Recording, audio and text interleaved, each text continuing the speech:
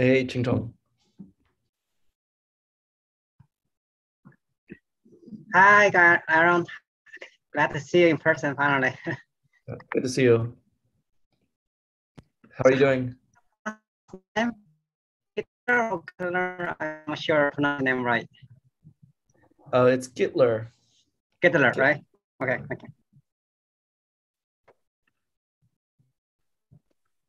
Do you want to test out your slides?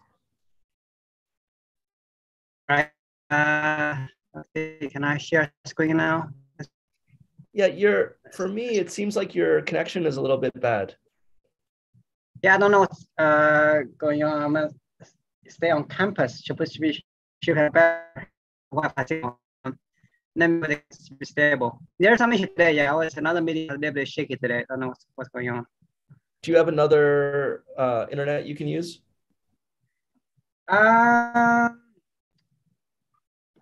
Let me see. Unfortunately, my wire there's an issue. I'm not using wired internet for a while. Let me see anything else to be better. Let me see. Maybe I can put on another. Or use your cell phone data. Using cell phone. I don't know. It just cell phone probably the worse. quality is not okay. Cell phone probably worse because if a cell phone has to rely mostly on the Wi-Fi. The cellular data is not on this box. That I know, cellular data is not very good here. Okay. Right now it's very hard to hear you. You cannot even hear me? I can, but it's not very stable. Okay. Let me switch to switch to a different Wi-Fi mode, see whether it helps. Yeah. Right. Okay. All right. Sorry. Let me try that. Okay. We'll let Jie-Min try. Hi, Jie-Min. All right. Hi, let me stop my sharing. Can you? Good to see you. Good to see you too. Can you guys hear my voice clearly? Yeah, it's good. Okay. Yeah, I may try my PowerPoint for one more time. Is it okay, Aaron? Yeah. Yes, please. Okay. Share screen.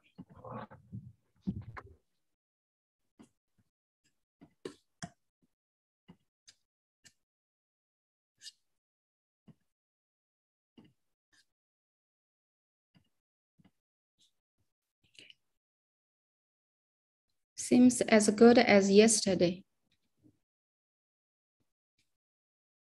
I don't see it yet.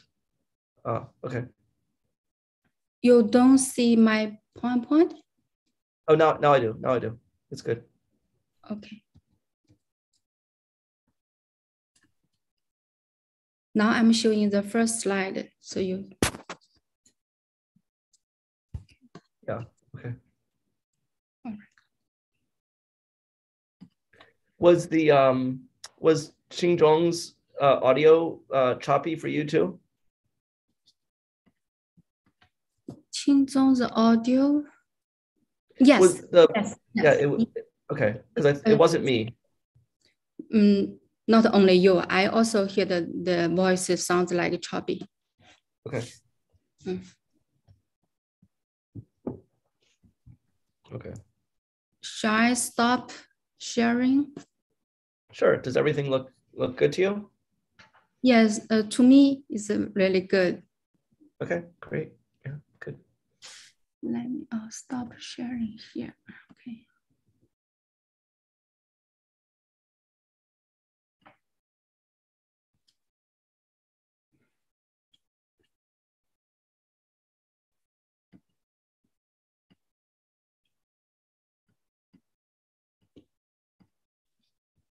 How about your recruiting at Westlake?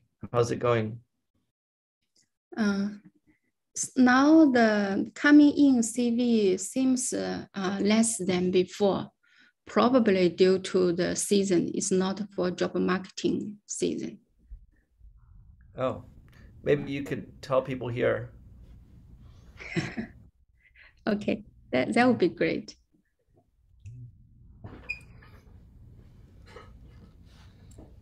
But not many neuroscientists apply precision so far. Oh, okay. I'm trying to find them for you.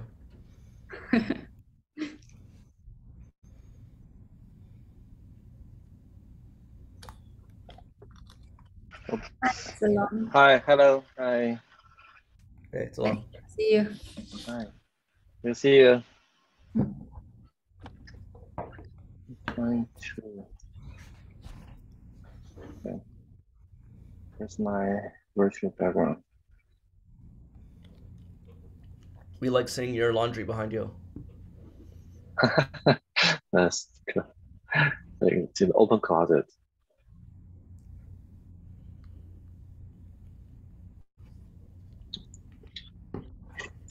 I saw there's a symposium at Westlake about Alzheimer's.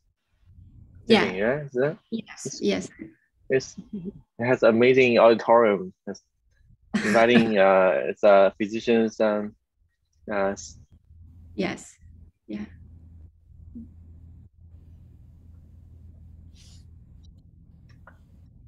Where did you see those information? From WeChat? From Li Ming's WeChat. It's like a co-host the symposium. Yeah, Li Ming is invited. Oh, you are the first Westlake speaker for Neurozoom, I believe. Yeah. Yeah. Hope they have more. Yeah, definitely there's a better scientist coming more. Yeah. I think Lin Juanhe, she's also working on neuroscience, special at neuroimmunology. Okay. Wow. Yeah, she's a good. Yeah, I remember her name somewhere. She's fantastic. Yeah. And Sun Yi is working social behavior with dragon Drosophila. Yeah.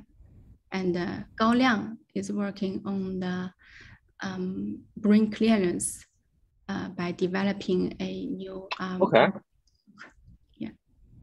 Well, a lot. You got a neuroscience community in the Westlake. But so far, compared to other subjects, neuroscience, still not many scientists yet. Problem getting there.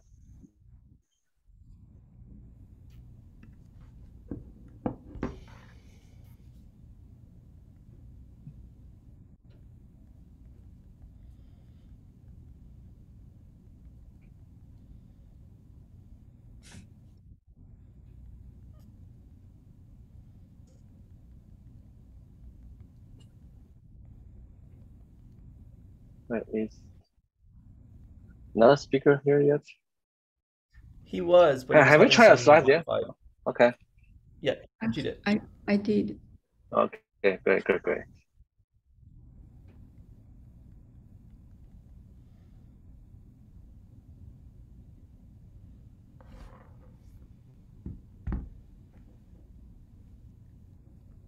Oh, Xiaochun told me he's coming to Bay Area. Yeah. So jealous. You should come too. It's long. It's fun here. Come to US is fine, but it's probably so hard to come back. Now it's shorter, right? You had 7 days and even shorter. Maybe 3 days, 5 days quarantine, and it's fine. Yeah. That's what I heard. Hopefully they'll shorten it.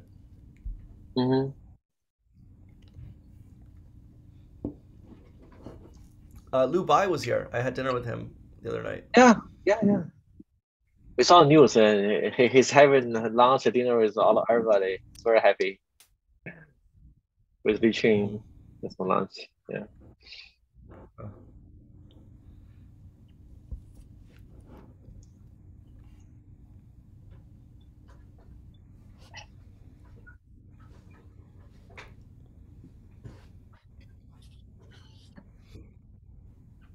Are you still doing that cell press seminar, Jie-Min?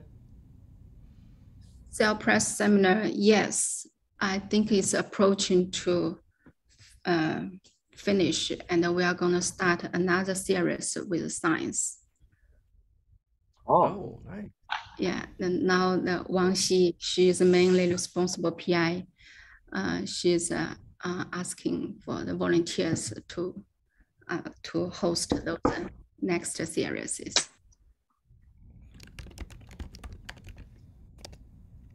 Yeah, you did a really great job with those other ones. The talks were really good. Thank you. I did prepared a lot for that.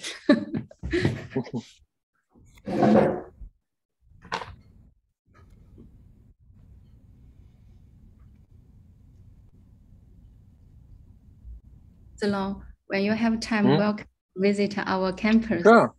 Yeah, but definitely too. I missed a few chances before. I definitely would not miss chance next time. Okay, that would be good. Yeah. Oh, yeah. I've never been there yet. It's so sad. Yes. I've never been to Westlake yet. Unbelievable. Yeah. I should be more active. Speakers.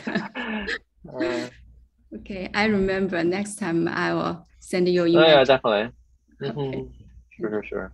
Yeah, so close. Yeah. Are you going to the new campus or staying in the old campus? Actually, I already moved to new campus with my families.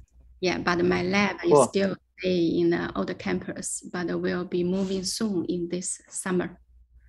Is it far? So new campus from old campus? Maybe 1 hour driving. Qingzhong's come back online. Okay. Oh, it's pretty far. Okay. Yeah. Must be splendid. So new campus, right? It's can you hear me? Far. Can you hear me? Yeah. Great, Qingzhong, thanks. Okay, I was not able to fix the internet, but still had to use the Wi-Fi I have, but hopefully it'll be good enough. Yeah. Made it.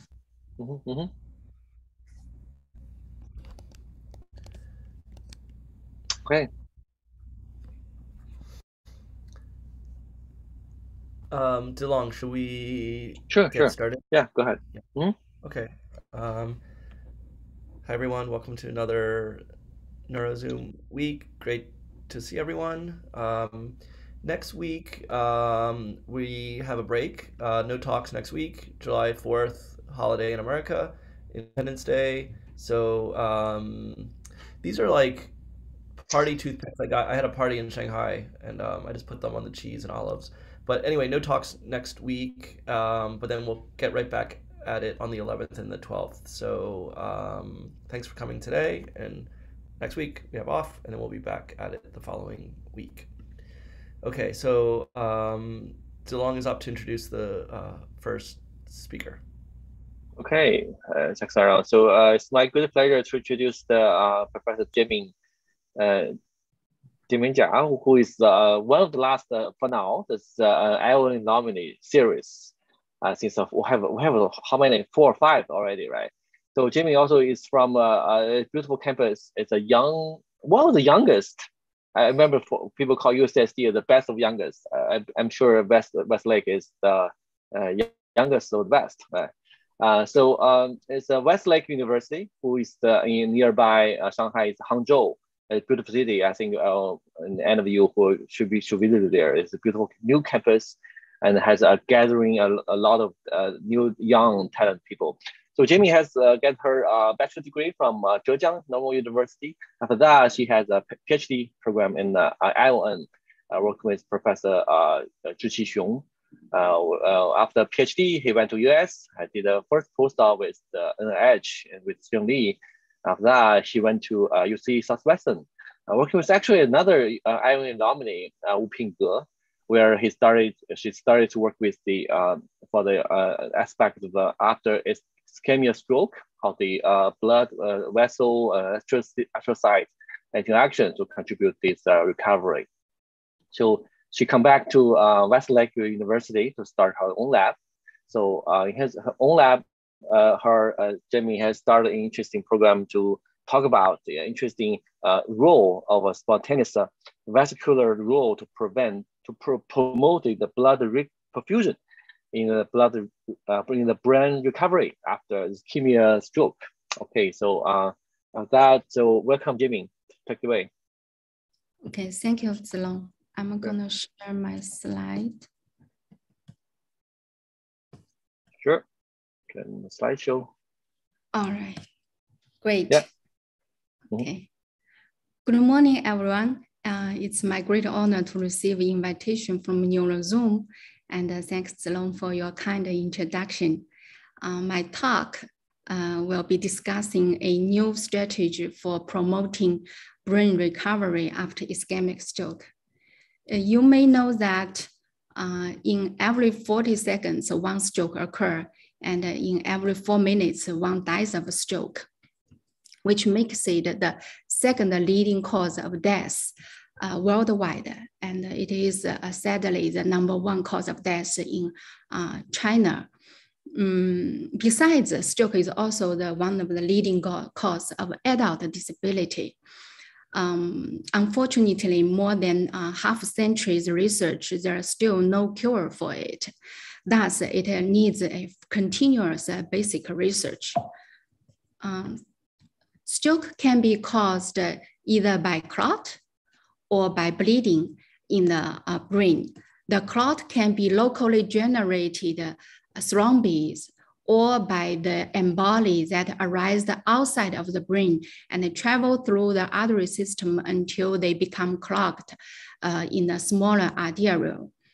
The ischemic stroke brain tissue gets infarcted under the ischemic stroke, which is the most common type of stroke and also is a major interest of our lab, while the hemorrhagic stroke is less common.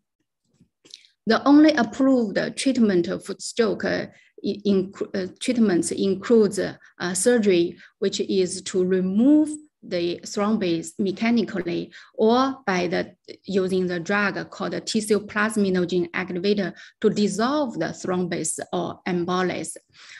Both of these treatments need to be provided within a very short time window of 4 to 6 hours. Thus, if you notice someone suddenly have a face drop or weakness of arm or difficulty in speech, please call 112 immediately in China because time matters a lot. But unfortunately, both of treatment only can be provided to less than 10% of patients. So there's an extensive study has been focusing on protect neuron. More than 1,000 neuron protective agents has been going on in clinical trials, but disappointingly, none of them succeed. So the field start to thinking about maybe focusing only in neurons, repair neurons is not enough. Vascular repair is equally important. Middle cerebral artery is the most frequently occluded artery in the patients. And like I said before, clinicians are very good at restore those blood in the big arteries in the upstream. However, it is far from satisfying that the blood flow in the downstream of the small arterioles or capillaries are still severely compromised. That means that successful recanalization doesn't mean successful reperfusion. Thus, our lab's goal is to restore the blood flow in the downstream arterial and capillary. In humans, in human patients or experimental animals, small arterioles is often found to be constricted and stiff. And we know that the more active vessels have more powerful in blood transportation than the inert vessel, which is more stiff. So my lab is aimed to delineate the cellular and molecular mechanism underlying those functional deficit of vascular motor activity. We know that there is a phenomenon is called a spontaneous vessel motion, which refers to the ultra slow and sinusoidal fluctuation of the vascular diameter. This phenomena, spontaneous vessel motion, was discovered 150 years ago, and later it was found ubiquitously exist in different species, including human, mouse, rat, and cat. And also the spontaneous vessel motion occurred in many vascular beds, including peripheral organs and the central nervous system. Spontaneous vessel motion is thought to occur relatively independent of heartbeat pulsation, which oscillated at 1 Hertz, and also independent from respiratory cycles around 0.5 Hertz, while the smooth muscle cell driven contractility oscillate around the 0.1 Hertz is a major driver of the spontaneous vessel motion, and is also called ultra slow vascular oscillation centered at 0.1 Hertz. We are very curious about how are those smooth muscle cell driven spontaneous vessel motion play a role in the for the effective reperfusion and further for brain recovery after a successful recanalization. This question comes along with 2 smaller questions. First, we still don't know whether ischemic stroke can cause long-lasting vessel motion deficits beyond the occlusive period. And the second is, how are we going to manipulate arterial vessel motion? In order to address those questions, my lab has been trying to establish the combination of different technologies, such as use 2-photon microscopy to live imaging the vascular motion in the live brain, but combined with a traditional stroke model called a middle cerebral artery occlusion, which is achieved by inserting a suture through the common carotid artery until the beginning part of the middle cerebral artery and cause the brain infarction. With the wealthy world of genetic transgenic mice, and we are likely to find a smooth muscle cell specific driven Cree, which can manipulate the gene expression and downregulation specifically in smooth muscle cell. With this technology, we are beginning to examine how is the spontaneous vessel motion in the live mouse brain. You may notice that there is a very small arterial diameter fluctuation in the left bottom corner, and compared to those the vascular wall of the venule, which seems like very stable. And if we do the keep line scanning of one side of the vascular wall, and the chemograph will give us a very obvious the vessel motion trace of those PR arterioles and penetrating arterioles. However, the vessel wall of the venule seems very quiet. And we develop our own algorithm to quantify those oscillations and found that there's a frequency, ultra low frequency of both PR arterial and penetrating arterioles around 1.1 Hertz. And those frequency in the venule is quite low. And the amplitude of those oscillations is quite small. And our quantification is consistent with people's finds in the other publications. Usually is around 2% of the amplitude of those oscillations, maximally can reach like 5%. And in our analysis, we were able to differentiate the amplitude of the penetrating arterial oscillation from the PR arterial oscillation, which demonstrate our quantification is reliable. With this technology and analysis in hand, we are continue to examine what happened to the vascular motion after stroke attack. You can clearly see that the same vessel, the same smooth muscle cells, vessel motor significantly changed at 1 day after recanalization following 2 hours of occlusion, you can see the vesicular wall become more stiff and quiescent than the previous healthy smooth muscle cell. And you can see the amplitude of the fluctuation of the smooth muscle cell showing in blue is much smaller than the healthy smooth muscle cell showing in green. And also the quantification shows that there is slightly decrease of vessel motion frequency as well as the amplitude.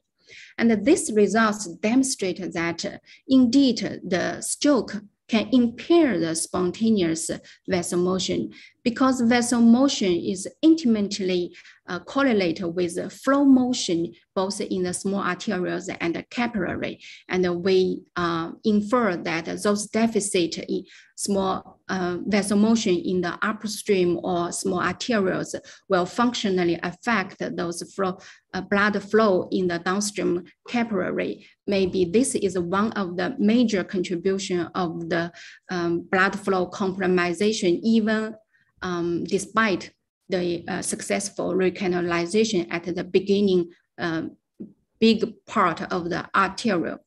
Now we are going to think about how, if this is only correlation study, how are we going to manipulate those arterial oscillations? Unfortunately, in this field, the mechanistic study is still incomplete, and most of the mechanism was discovered in the peripheral organs, such as mesenteric arteriole in the gut. People have found that neurogenic regulation and endothelial-dependent regulation do have some contribution to the spontaneous vessel motion. However, the smooth muscle cell, contractile smooth muscle cell, plays a central role in regulating the execute this spontaneous vessel motion.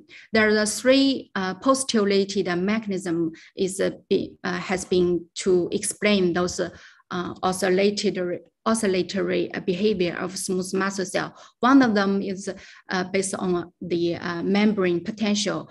Although smooth muscle cell doesn't fire action potential, but they do have a fluctuation of membrane potential, which in the mesenteric arteriole, people have found that calcium-dependent chloride channel is a driving force or initiation of those potential oscillation.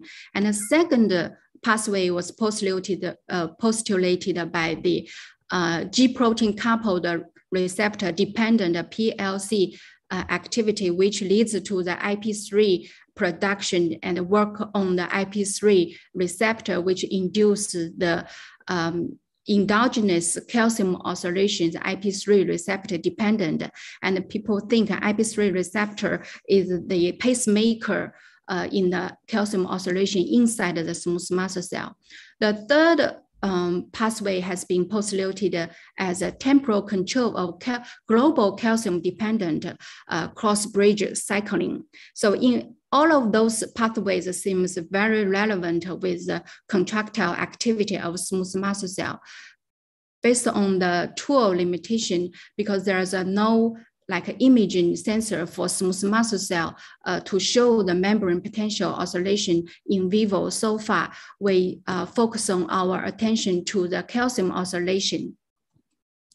Thus, we examine the calcium oscillation in the smooth muscle cell across all of the phases of the stroke, including before ischemia, during ischemia, and after the successful recanalization.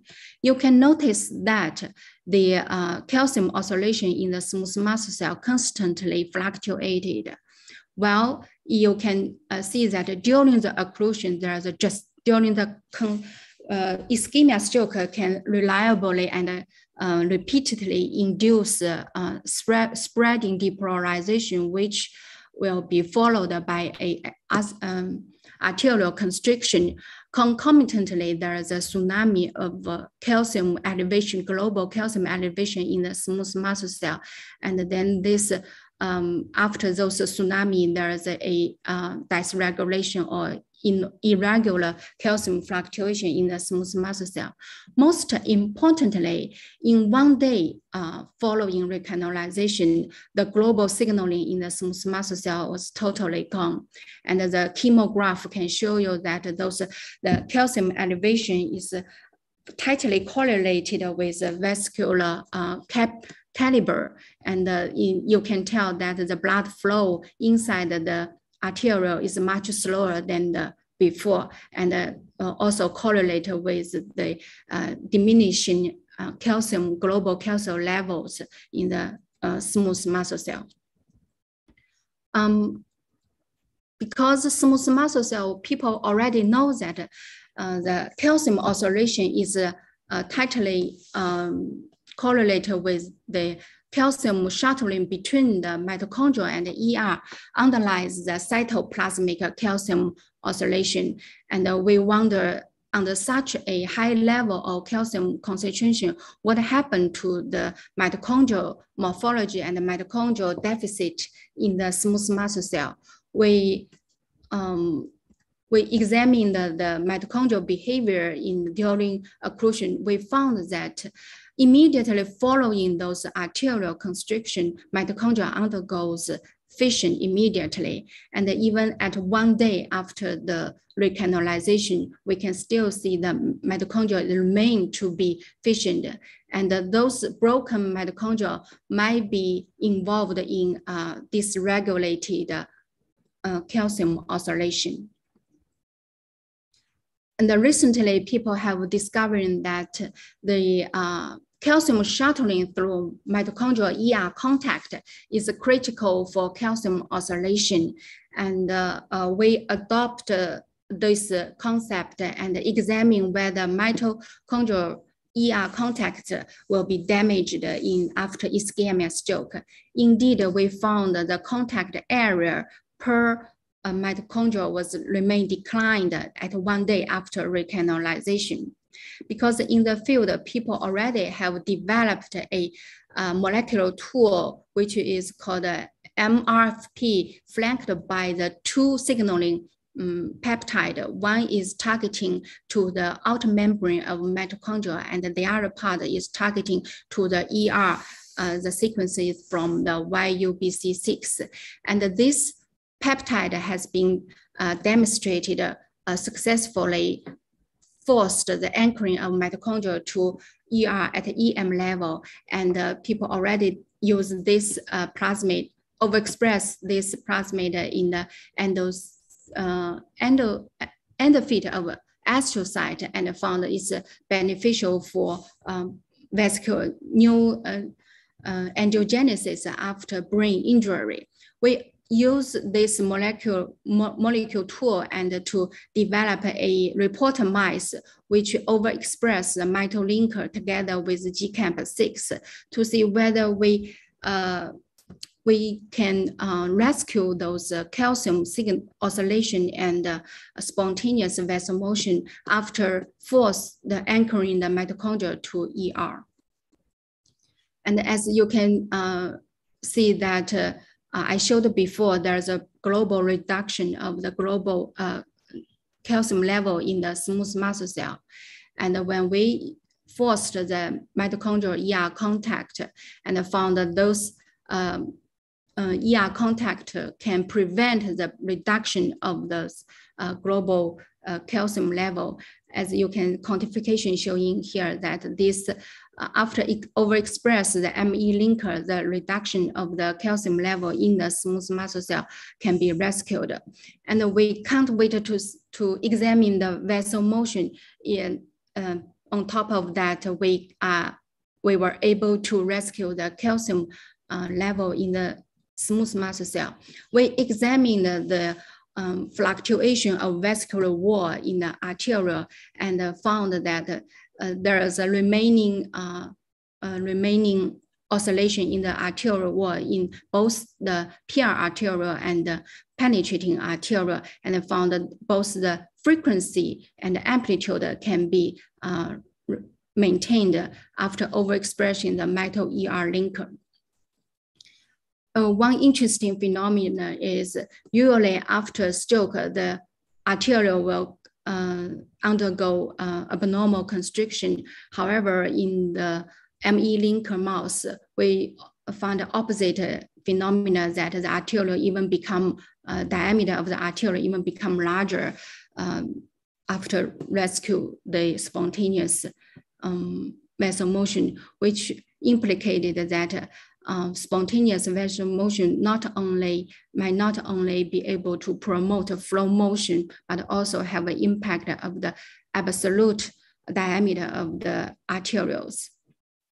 And we want to check whether those vessel motion, rescued vessel motion, can promote the true blood reperfusion in the downstream of small arteriole and capillaries. By using laser speckle contrast imaging, we found that even many days after successful recanalization, the blood flow in the ischemia area remain hypofused. However, if we overexpress ME linker only in the smooth muscle cell, which only account less than 1% of total cell population in the brain, can fully rescue the blood flow in the ischemia area. And we next to examine whether those rescue of blood circulation can really protect the neuron from degeneration and brain atrophy. We used FlowJet-C, which can detect the degenerating neurons in the brain. As you can see here, 2 days after recanalization, the forced metal ER contact, enhanced metal ER contact, can attenuate those neurodegeneration. And for 15 days after recanalization, we found that the ME linker mouse can attenuate those brain atrophy compared to the control mice. And here quantification data shows those infected area is reduced in the mouse brain. For each mouse, we check the 30 brain slices in order to exclude those anti-bias.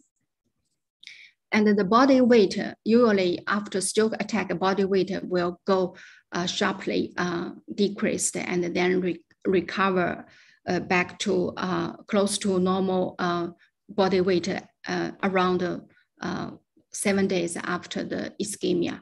And interestingly, in our ME linker mice, we found that there's an initial drop of the body weight is more severe than the control mice, but later on, once past the day 5 after Macau, and the body weight recovery, although it's not significant from wild type, but it do show the tendency of recovery of body weight. Thus, I would like to summarize that ischemic stroke indeed can impair the arterial vessel motion, maybe through the following mechanisms: by reducing the global calcium level and mitochondrial fission, promote mitochondrial fission and damage, and reduce the mitochondrial ER contact. And our manipulation of those vasodilation is through the forced mito ER contact, specifically in smooth muscle cell. We found it can prevent the global reduction of calcium level and maintenance the arterial arterial vessel motion and the following blood reperfusion and neuron degeneration.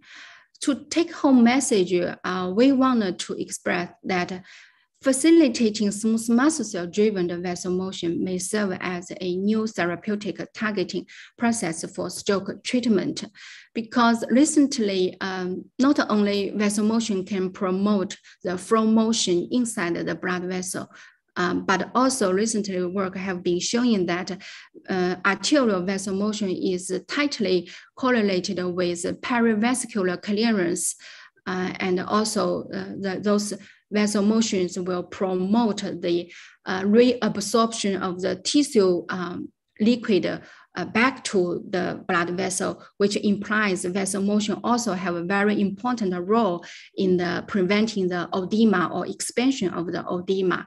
Thus, we think the arterial vessel motion is very important in the pathophysiological process of stroke. Okay, with that, I would like to thank for your attention and thank fundings from our university and NS National Natural Science Foundation of China, and also the funding from Zhejiang province. And especially thank our collaborators like Zhou Bo in Shanghai SIPS provided the smooth muscle cell specific Korea mouse, and also the other peoples in different affiliates. And especially thank the Qingzhong who acquired all of the 2-photon imaging data, who's a postdoc in my lab, and Yi Zhang, who is a first graduate student in my lab. He did all of those data analysis work. At last, I thank you for your attention. I'll be happy to take any questions. Great, Jie-Min. Congratulations, that's very interesting discovery. Open for discussion. So I have the first quick question. So what is the molecular mechanism underlying the mitochondrial contact to ER? Is there some specific receptors? Do we know? Yes, the MFN2, which was previously reported to make a mitochondrial fusion, right? And later was found that MFN2 was used to anchoring the mitochondria to the ER. And we also have already knocked out those MFN2 to see whether it had effect on the vessel motion as well. So some cases, when they're supposed to contact or when supposed to dissociate, is there regulated by some physiological activity or pathological activity, right? So I have no idea when the mitochondria have to contact with ER. Do we know what is the mechanism regulating the contact? When they have to? I don't know. So it's an open question. Oh, yeah, this is a really great question. I need to think about it because usually when we study mitochondrial ER is used by EM. We are not able to examine the dynamic process. Probably we need like a single molecule imaging in the live cells to see those dynamic contacts. Is there questions from audience? Yeah, if I may ask a question, beautiful talk, very hard to match. The question is, did you see any problem with the mice when you kind of permanently attach the mitochondria to the ER? So far, the mouse looks good, but during the acute ischemia period, we do find a adverse effect. You know, it drives more frequent drastic vessel constriction, double times. But however, during the recanalization period, it seems it works beneficially. So it depends which period of ischemic stroke. But because those Cree line also expressed in the peripheral arterioles, we haven't got time to examine the detailed physiology function of the whole body yet. But thank you for your reminder. Thank you. Any more questions?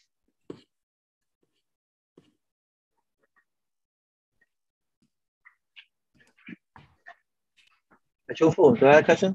Yeah, hi, Jie-Min. So, and I wonder, like the central noradrenergic neuron, like from locus coeruleus, could be contribute to those adrenergic receptor activation, and could be the expression could be changed by the ischemic condition.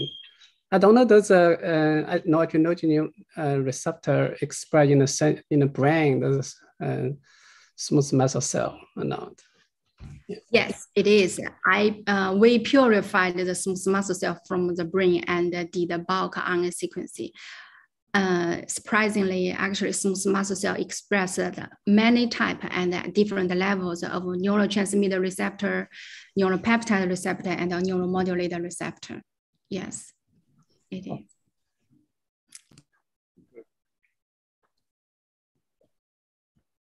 Okay, is there any more questions? Okay, so no more questions. Thanks, Jie-Min, for a beautiful talk. Thank you. Now, Aaron, so start for Qingzhong's talk. Okay, thanks, Jie-Min. And now I'd like to introduce our next speaker, Dr. Qingzhong Kong. He's an associate professor of pathology and neurology at Case Western Reserve University. He's the Associate Director of the National Prion Disease Pathology Surveillance Center. He did his undergraduate and master's degree in southern China in Nanjing University, and then he came to UMass to do a PhD, and then did a postdoc at Yale. And his laboratory has many interests, all centered around prion diseases. He studies how animal prions can be transmitted to humans. He studies this very provocative finding that there are infectious prions in the skin of prion disease patients, CJD patients, and he tries to figure out what causes sporadic CJD. And I think what he'll talk about today is a discovery about a particular modification, a cleavage of the cellular PRP protein. Thanks, Qingzhong. All right, thank you. Let me see.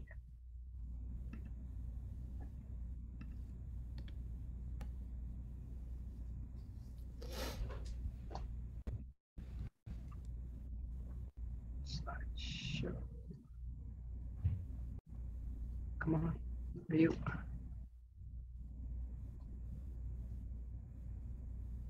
All right, can you guys see it? Looks good. Great. Thanks everyone for the great introduction and for the invitation to give the talk. And first of all, it's great to be joining this group. It's the first time for me to join. And I'm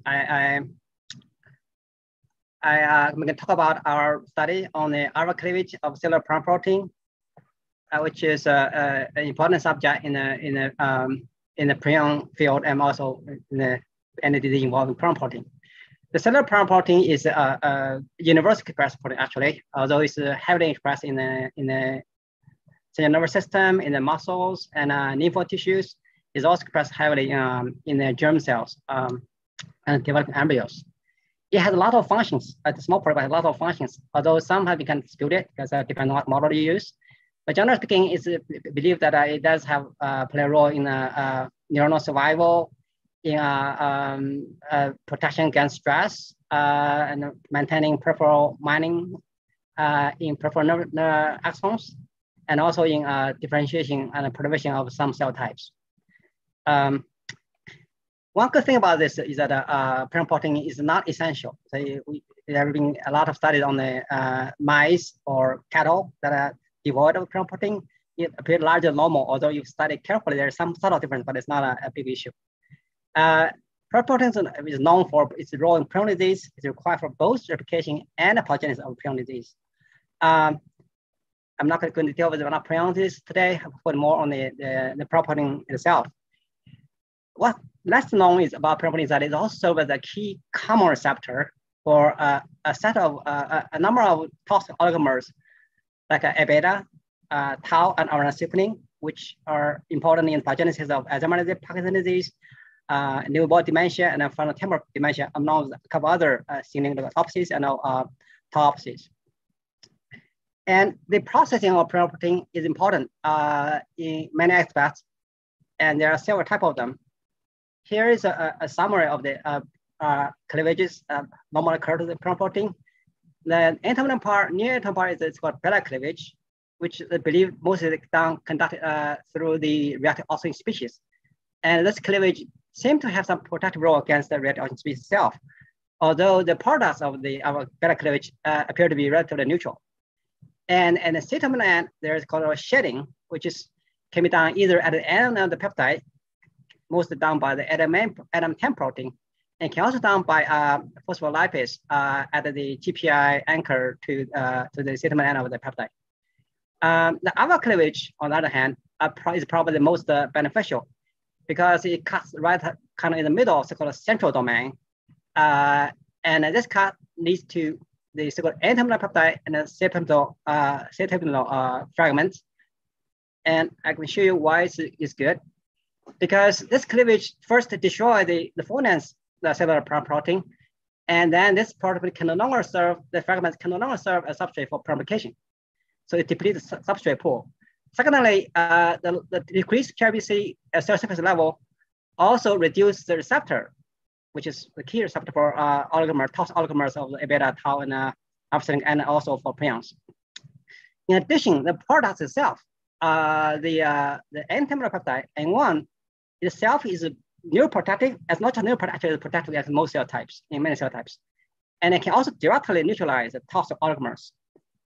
The C-terminal peptide C1 has been shown to be inhibiting purification, although it has also been reported to have some apoptotic activities, but in transgenic mice expressing C1, mice appear to be normal, so it's probably not a big issue.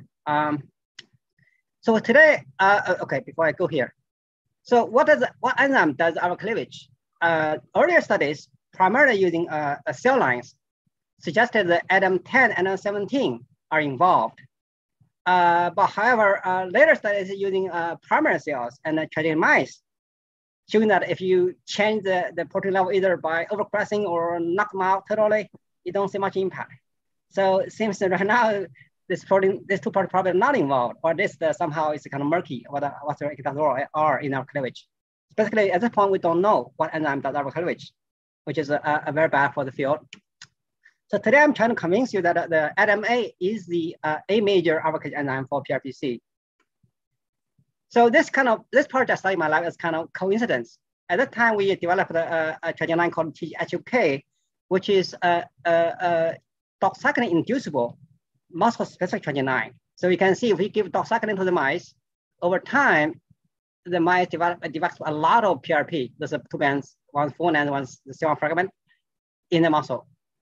And besides the total level of total protein, you also see the C1 fragment ratio relative to fullness also increase.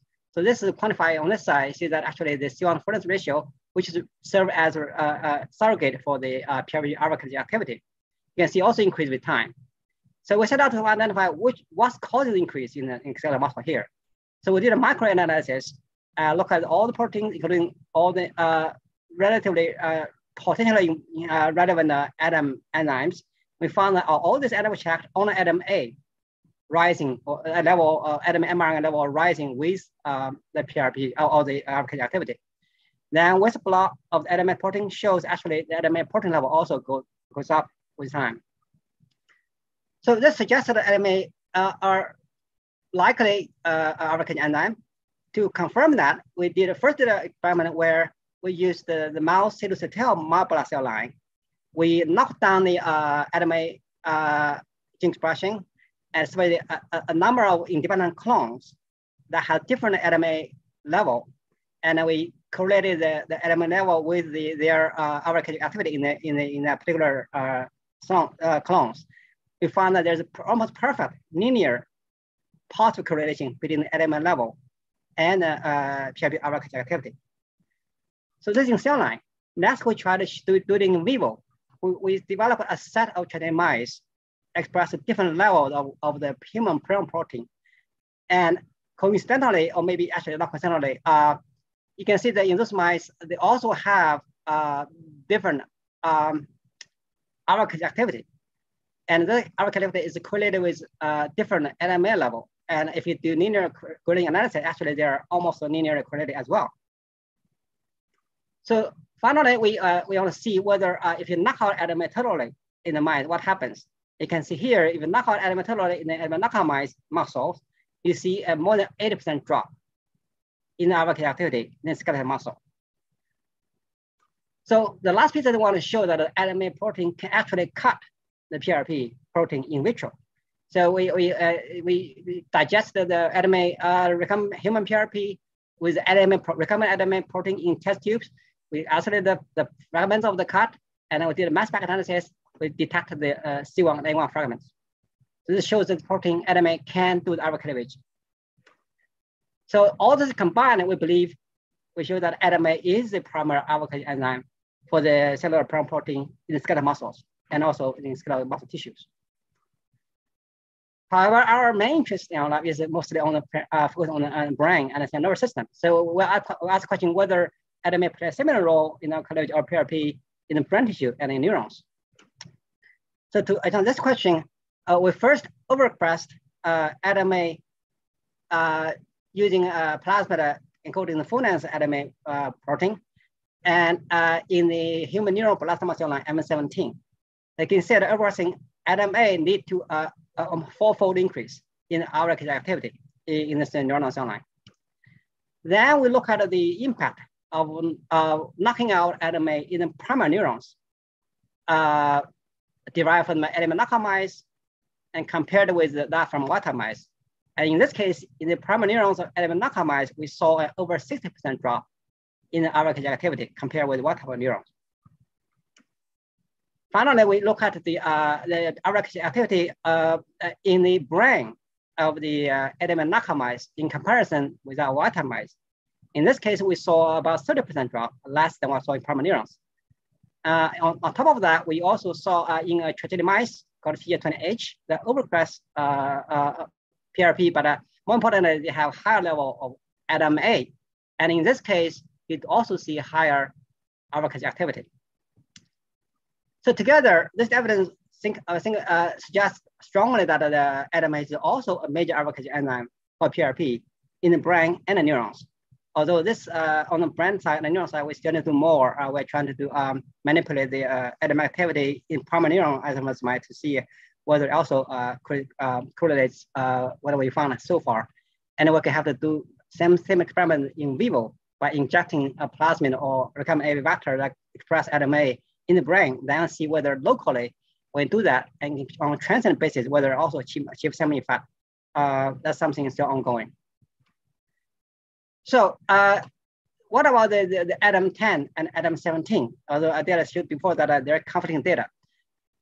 Here is the recent study, well, not too recent, but about 8 or 9 years ago, at a lab in UC Santa Cruz, they did a recombinant protein study, pure recombinant protein, is recombinant ADAMs, recombinant PRP, and look at the impact of the cleavage sites and also impact of different ions. And you found that ADAM-A, in all conditions, they do conduct our cleavage, as we found in our lab. They also said that they found that they can find cleavage also in another site called AVR2, which is a little bit downstream to acetaminophen. Besides, they also can conduct alpha cleavage, beta cleavage, sorry, near the more close antimonad, which is that's a new at that time. On the other hand, ADAM17 can also cleave something called AVR3, which is even further down than AVR2 toward the acetaminophen. ADAM10 can do the same thing, and ADAM10 can also cleave at the shading site, which has been reported earlier by other labs. So unfortunately, this kind of unusual cleavage site by the ADAM10, ADAM17, also the beta cleavage site for the ADAM-A has not been confirmed or reported in either cells or in tissues, purely recombinant protein. So that's still kind of a bit up in there whether it's true. But anyway, in summary, I think combining with our work with other people's work, it seems that the beta cleavage, maybe we can add the ADAM-A to potentially is involving a beta cleavage there. And then for the alpha cleavage, so far still ADAM-A primarily, but ADAM-10, 17 might be doing something at a non-conditional, non-kind of typical site if we can confirm the in cell tissues. So from what I just told you, the prion protein seems to be a very good target for developing therapeutics or even prophylactics against prion disease, maybe a couple other Alzheimer's other related disease. So here is a kind of a number of strategies we are thinking about that can be employed. One way to do it is to enhance it's called our security, basically the our enzyme, our security activity. You can do it by infusing recombinant our security, for example, in recombinant ADAM-A, or you can enhance activate endogenous ADAM-A expression in the brain, or you can just express ADAM-A from a gene therapy vector. This kind of approach where I mean, if you enhance our activity, you're supposed to drop the cellular PRP level for one. That in itself is beneficial a lot. And second is you can produce N1 that can be beneficial. So the second approach, the second strategy is to enhance N1 level directly, not through enhancing our activity. Instead, you can provide recombinant N1, or you can express a security form N1 directly from a gene therapy vector.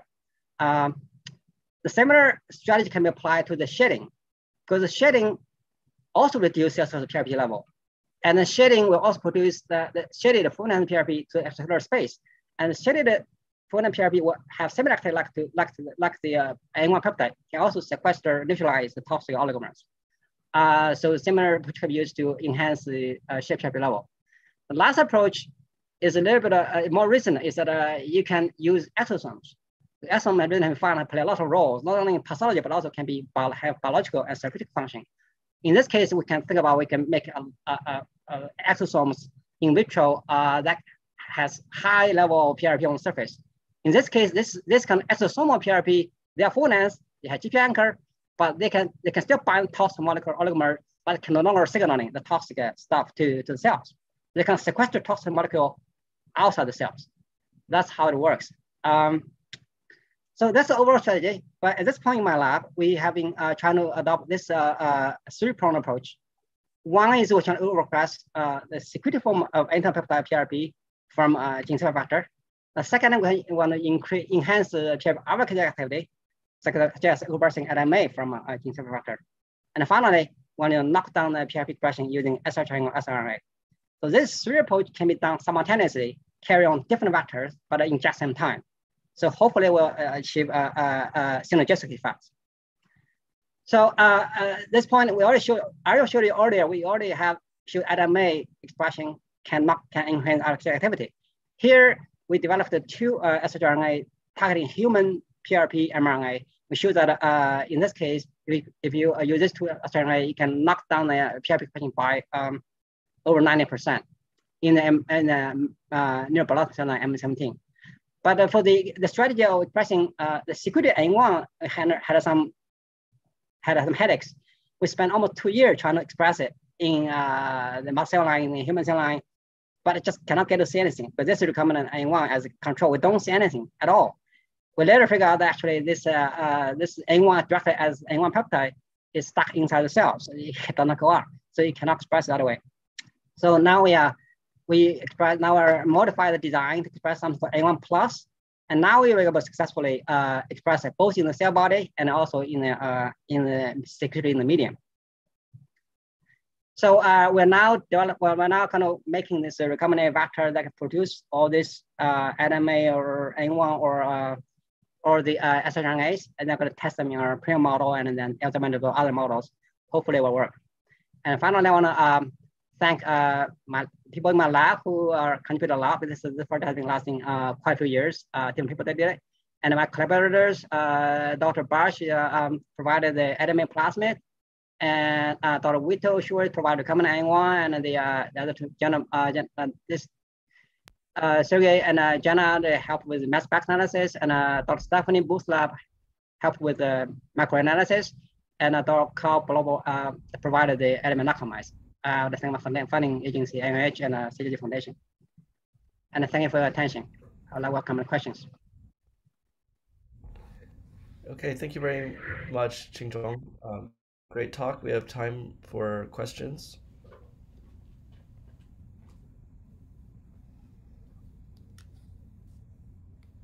Qingzhong, so I have a quick question for the ADAM10 overexpression strategy. So, so is there any other substrate in the brand, right? So one friend of mine working on ADAM10. I don't know about ADAM8, but I'm sure there's some other substrate on the neuron. So would you consider about that? Yes, that's a question I did not discuss because it's complicated. All atoms have a lot of substrates. ADAM10, ADAM17, all of them has many substrates. So this is the downside of using the overexpressing atom strategy. It's always concerned.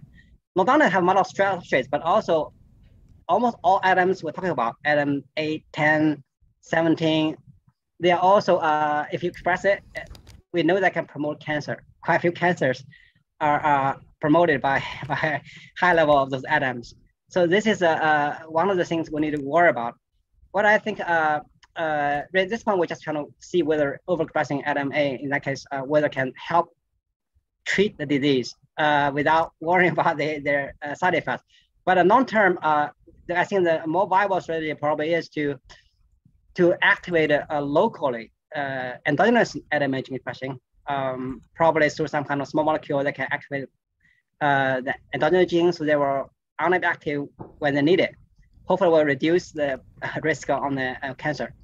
Yeah, so that's one reason we're focusing actually more on the expressing overexpressing AN1, because AN1 peptide does not seem to have any problems.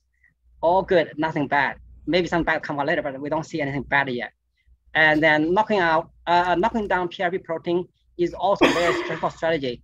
It has been have quite a few papers published that if you knock down prion protein in the brain by either transgenic technology or using viral vectors, the animals seem to be doing perfectly well. And they do suppress prions or Alzheimer's disease if you're doing that. So that's where we are probably more focusing on knocking down PRP together with overseeing the secreted AN1 as our primary strategy.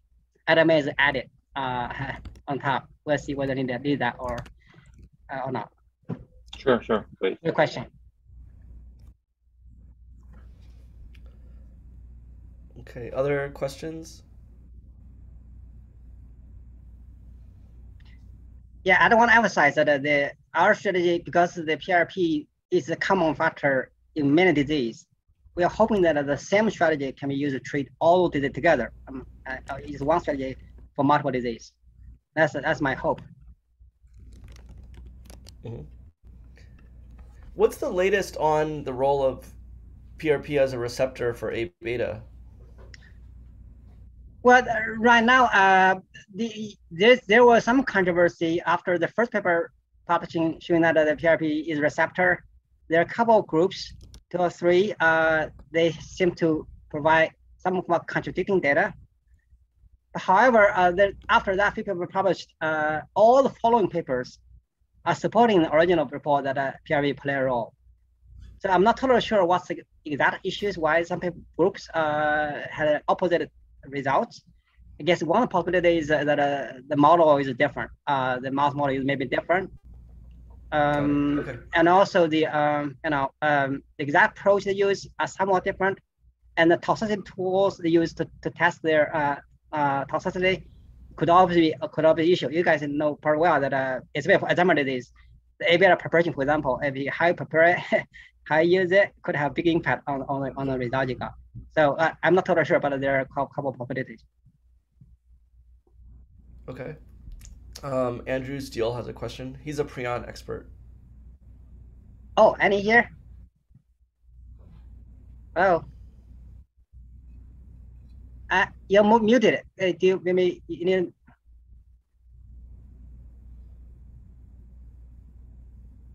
Yeah, we couldn't hear you. Can you hear me now? Yes. So a prediction of this model of PRP and kind of binding up toxic aggregates, I always thought would be obvious. But if you overexpress PRP, it should help cure these neurodegenerative diseases. And if you delete PRP, it should make them worse. Would you agree with that, or? No, overexpressed PRP we know has been quite a few transgenic animal studies, including our animal model, has shown that if you overexpress PRP, the mice have some problem already. It's somewhat toxic. Exact mechanisms, in our case, in our mouse, in this model for the muscle compression of PRP, we know that it can activate some p53 dependent pathway that cause death of the muscle cells. But other people have shown that it's definitely cause sometimes causing brain disease, not just the peripheral disease if you overexpress PRP. Because I said the knockout PRP has a limited impact on the animals. And knockdown PRP has been done many times in animal mouse models, did not show significant side effects. So knocking down PRP probably is safer. It's not essential for sure, and has limited side effects if you knock them down. Overproduction has a lot of side effects, but PRP has a lot of activities, so it's hard to predict what's going to happen if we produce too much PRP. It just has so many impact on so many different interferon partners. Thank you. Okay. Okay, other questions?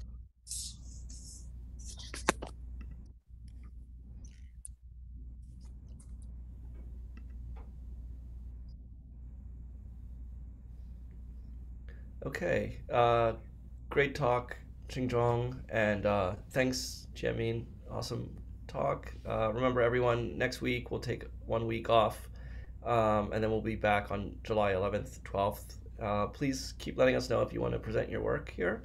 Lots of slots available towards the end of the summer and the fall. See everyone soon. Thank you. Thanks, Jie-Min. Qingzhong, great talks. Thank you.